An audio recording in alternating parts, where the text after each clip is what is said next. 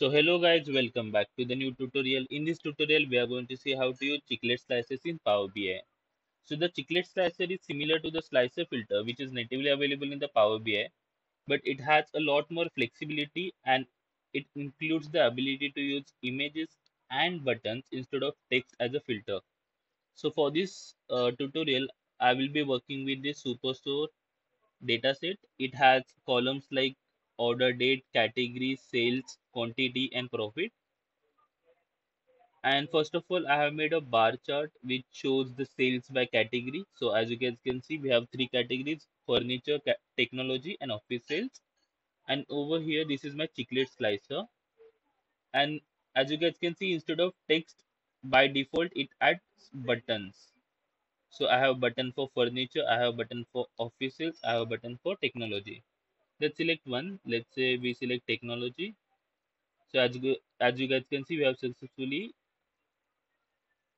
So as you guys can see, the the bar chart is only showing technology information.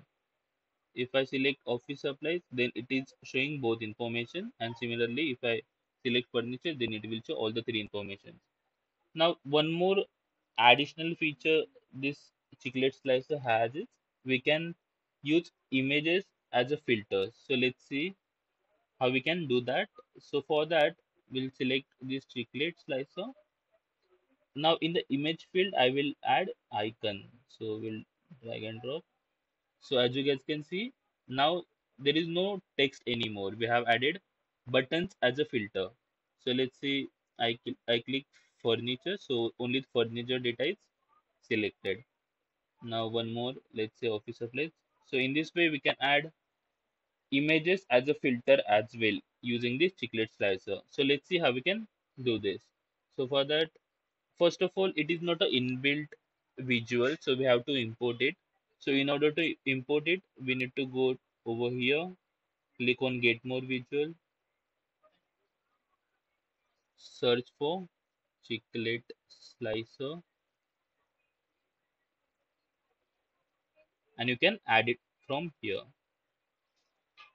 Then simply you need to create one bar chart. I will create a new page over here. I will select sales. It was sales and category. So the bar chart is ready. Now we need to add chiclet slicer. So I will bring it over here. This is my chiclet slicer. So I will double click on this. Oh, sorry. We need to double click on this over here. I will make it slightly bigger. Yeah. Now in category, I will put category. So by default, it makes buttons.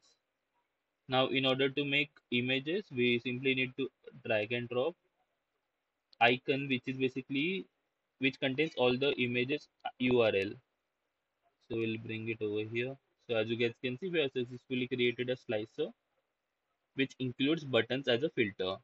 So this is the advantage of using the chiclet slicer instead of normal slicer.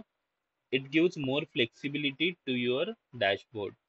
So in this way, one can make use of chiclet slicer in Power BI. Thank you so much for watching this video. Stay tuned for more upcoming videos.